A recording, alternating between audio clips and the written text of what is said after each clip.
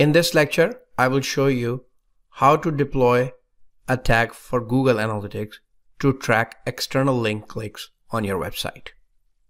Instead of starting with a tag, we will start with first creating a trigger that will capture the link clicks and then define the tag to push it over to Google Analytics. So go ahead and click on Triggers, click New, and let's call it GA External Link Clicks Trigger. Go ahead and click on the circle here or the pencil icon.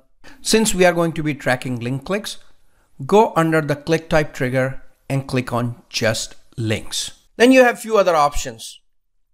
One is wait for tags, which essentially means you want this tag to be fired after other tags have fired or some time have elapsed. So go ahead and select on it and you can set the time here.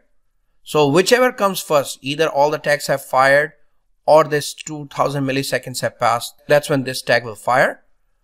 We'll leave it as default, so uncheck it. And then there is a check validation, which basically ensures that it was a true click. We are going to leave it unchecked. The next one is this trigger fires on all link clicks or some link clicks. For our case, we are going to be only tracking external link clicks. Then we will be using some link clicks. So go ahead and click on some link clicks. And then it gives you a few options that you can choose from to enable this trigger. Are there any conditions that you want to fire this tag on or not on? So for our example, since we're tracking external link clicks, we want to make sure we only track where the click URL does contain analyticshire.com, right? We only want to track external links, not internal links. So we have click URL, the URL of the click does not contain analyticshire.com.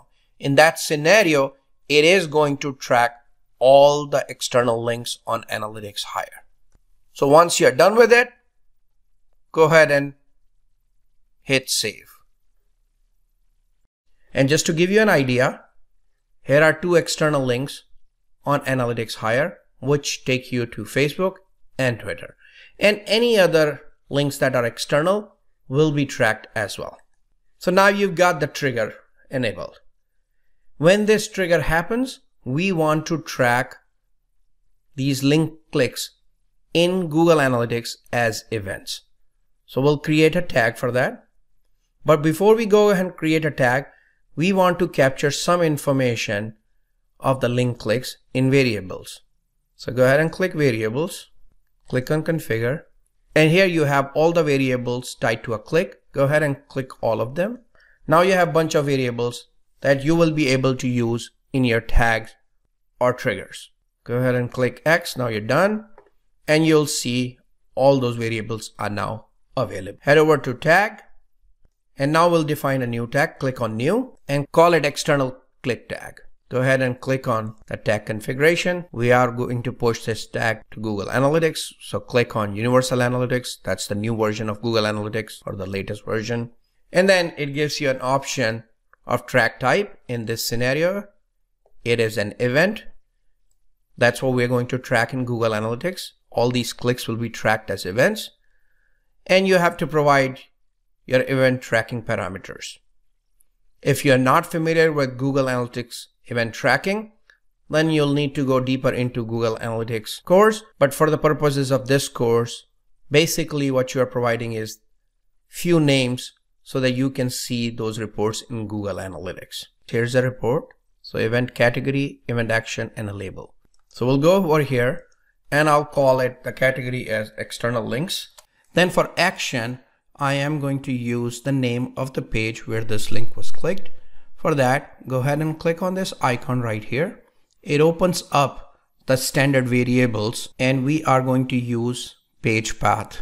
Then for label, I'm going to use the URL of the link that was clicked, which is the click URL. This is where the user is going. So we'll know whether it's a Twitter, Facebook, or any other external link. So go ahead and click that. So now you've got your options set. We took the page path variable for action, click URL for the label. Leave the value blank. The next option is to choose whether this event tracking should generate a new page view or not within Google Analytics. We do not want it to register as a new page view, so we'll go ahead and click true. So it's a non-interaction hit. The next is the Google Analytics setting. We need to set the variable where this data is going to be tracked in. So we already have a GA tracking ID defined. In our previous example, go ahead and click GA tracking ID, which is the ID of your Google Analytics property. Enable overriding setting in this tag basically means that any values, any properties that you have defined for these variable that you can override here.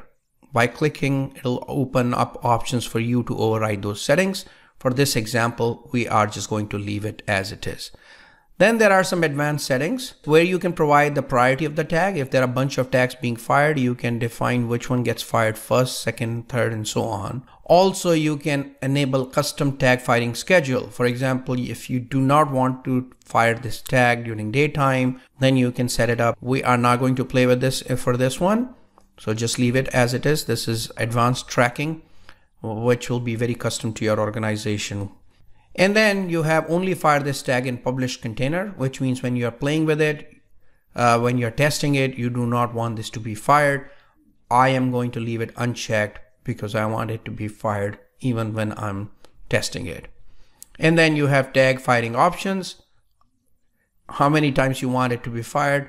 Once per every event, unlimited, or once per page. So unlimited means it's just going to be firing every time this event happens, but we want this to be once per event. And you also have tag sequencing. If you have a bunch of tags, how do you want to sequence them?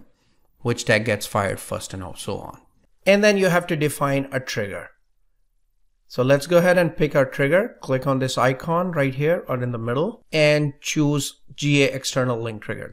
Go back to your workspace. Now we are going to preview before releasing this tag. So go ahead and click on preview. Now you are in the preview mode. You will have to launch Analytics Hire in the same browser. So we're going to relaunch Analytics Hire in the same browser and you will see the preview window. Now Analytics Hire is opened in a preview mode. Here is your preview. So when you launch the window, you'll see your first tag fired, which was just basic Google Analytics tag, and it says tag not fired, external click tag. Now I'm going to click on external window here to launch Twitter, right? So I'm going to click on this and see what tag gets fired. If I click on Twitter, it'll open Twitter window in the same window and I will lose this view. In order to make sure that I do not lose this view and open Twitter link in a different tab, I am going to use Control key. So Control key with my mouse click. This launches Twitter in a different window. And as you can see, this tag got fired. Also in the summary, you'll see GTM link click happen. Let's go ahead and click on GTM link click or this tag to see the details. So here you can see action was flash, which is the page path, which is the default. Then you've got the category, external links, and label, which is where are we going? Twitter.com/analytics hire. These are the event options that we set when we were enabling event tracking via Google Tag Manager. Go ahead and look at it. Here's your tracking ID. Now you can head over to Google Analytics and go to your event tracking to see which events are getting fired.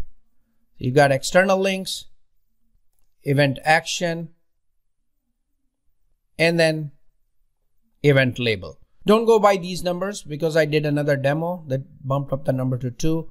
If you're doing it only one time, then you'll see only 1. So that's it. You have verified everything and your tag is ready to be published. Go back to your workspace and click on submit.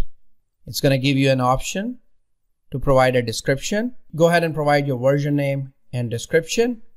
Make sure it's the right environment to publish and go ahead and publish it. And that's it. Your tag was just published.